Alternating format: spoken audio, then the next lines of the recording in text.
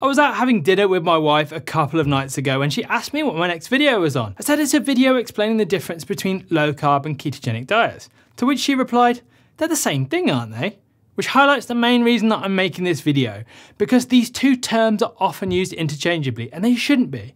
There are some very important differences. All ketogenic diets are low carb, but not all low carb diets are ketogenic. It's kind of like all thumbs are fingers, but not all fingers are thumbs. The second reason is that while I've been researching this video, I've seen this topic explained very badly.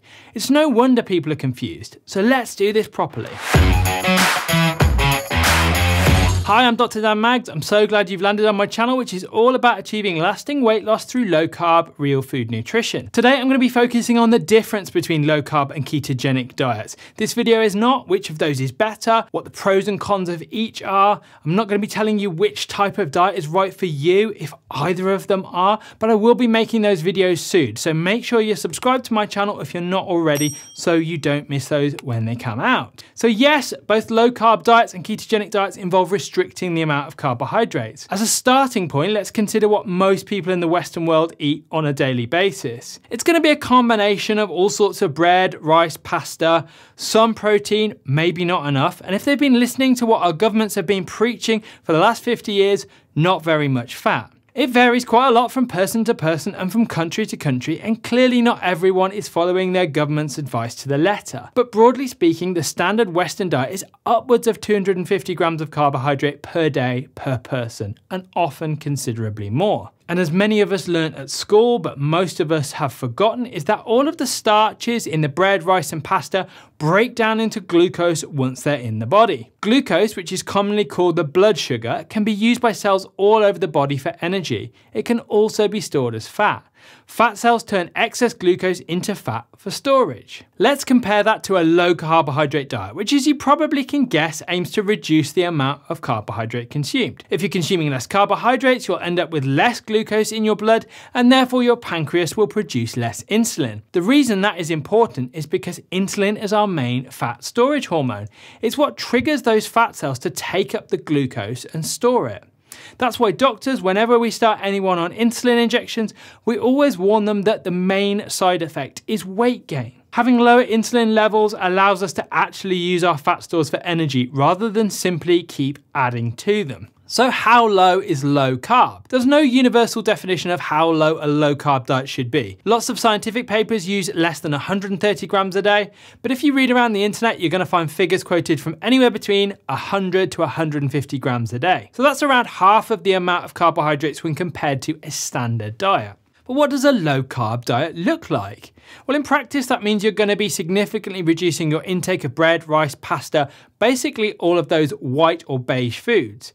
Importantly, you're going to be significantly reducing your intake of refined sugars. And you can pretty much eat all vegetables on a low carb diet, but you're going to be wanting to manage the portion sizes when it comes to starchy vegetables like potatoes. Similarly, you're going to be limiting but not eliminating fruit. Because we're cutting back on carbohydrates, generally your protein and fat consumption will go up a little bit, and our bodies tend to adapt to a low carb diet quite quickly and easily, and you won't usually get any side effects when restricting carbohydrates to this kind of level. But there is an important safety point. If you're diabetic and on medication to lower blood glucose, you should always consult your doctor before starting a low carbohydrate diet, else you run the risk of dangerously low blood glucose levels. Now, unfortunately, not all doctors are comfortable adjusting the medication for low carbohydrate diets, so I've linked to a useful paper down below that you can give to your doctor that basically tells them how to do it. Let's look at the ketogenic diet, or sometimes called the keto diet. If we restrict carbohydrates more aggressively, we'll get to a point where we're no longer consuming enough glucose to meet our body's basic needs. Now, running out of glucose like this isn't really something that most people in the modern world have to concern themselves with. Most of us have food security and an adequate supply of carbohydrates. But running out of glucose was a frequent challenge for our hunter-gatherer ancestors. Fortunately, we evolved a way around it, and we can simply happily switch to an alternative fuel source. When your body is running low on glucose, your liver will begin to produce a fuel called ketones, which it makes from fat. This can be the fat that we're consuming or the fat that is stored on our bodies, which, as you can imagine, is incredibly advantageous for those of us who are looking to lose excess weight. During the process of turning fat into ketones, your liver also produces some glucose, so your blood glucose won't drop completely, even if you stop eating carbohydrates altogether. Once ketone levels build up in your blood, you've entered a metabolic state called ketosis. The majority of the cells in your body will happily run on ketones as their main source of energy. For example, after 3 to 4 days of being on a ketogenic diet, 75% of the brain's energy source is from ketones. So the key thing that defines a ketogenic diet is that it causes the body to enter the metabolic state of ketosis. In order to get into ketosis, you must be consuming a very low level of carbohydrates. So we can consider that ketogenic diets are a subcategory of a low carbohydrate diet. All ketogenic diets are low carb, but not all low carb diets cause you to enter the metabolic state of ketosis. For the sake of simplicity, from this point onwards, when I talk about a low carb diet, I mean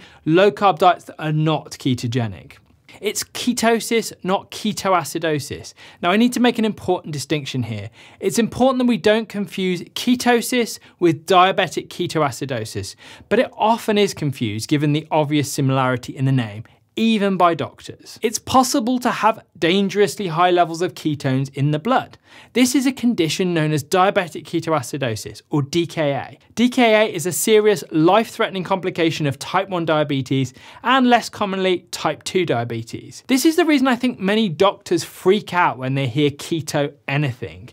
All doctors know only too well that a patient in diabetic ketoacidosis is critically unwell, and honestly, some of the sickest patients we ever treat. So doctors are understandably jumpy at the very mention of the word. The key difference is that patients in ketoacidosis not only have very high levels of ketones in their blood, way higher than we'd ever get on a ketogenic diet, but they also have very high glucose levels. When we compare this to somebody who is in ketosis due to diet, we find normal levels of glucose and moderately raised levels of ketones. Going from this to ketoacidosis isn't possible, because if we consume carbohydrates to raise our blood glucose levels, we'd stop producing ketones. So how much do we need to restrict carbohydrates to get into ketosis? Well, I'd love to give you an exact figure, but the truth is that it varies from person to person.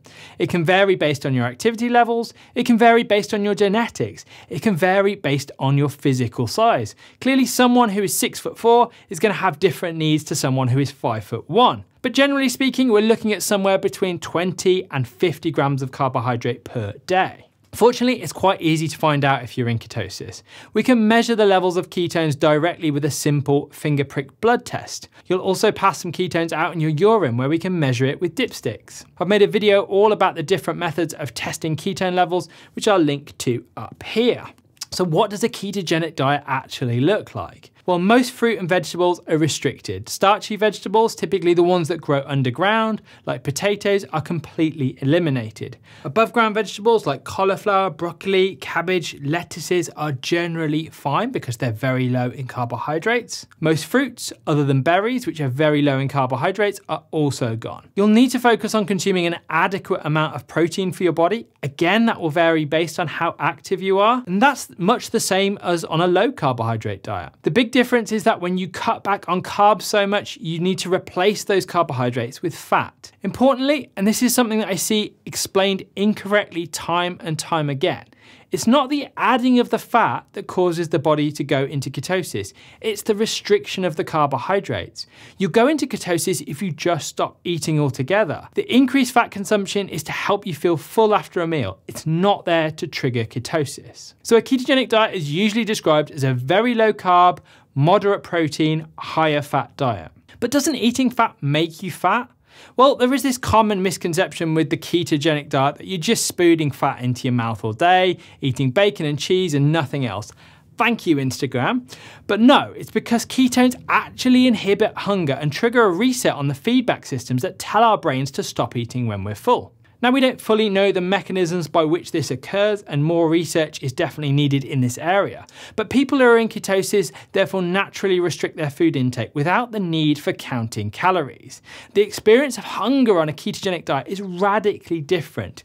Most people will drop from eating 3 meals a day plus snacks to 2 meals a day or even 1 meal a day without really feeling hungry. But a ketogenic diet can cause some side effects. I mentioned earlier that a low carbohydrate diet is generally well tolerated by the body. But with a ketogenic diet, there are a set of transitional symptoms that are collectively known as keto flu. These occur when our bodies are simply not used to being in ketosis.